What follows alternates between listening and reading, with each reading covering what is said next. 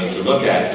I think it's much easier to do it, of course, back up heel, because you can block that way, and you can position the dog the other way with the treat at the front.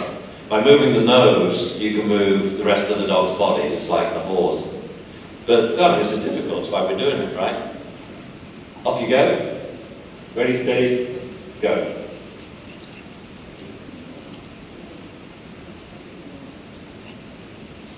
This is going well.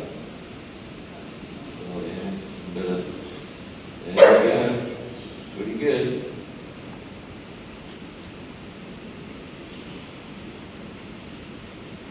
Nice working team here. It's good. That was clever.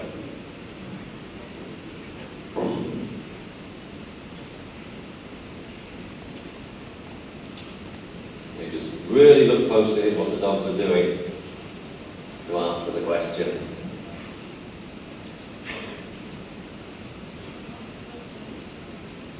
Good.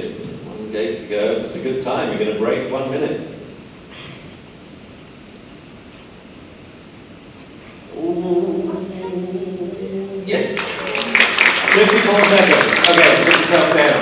So why would we teach dogs?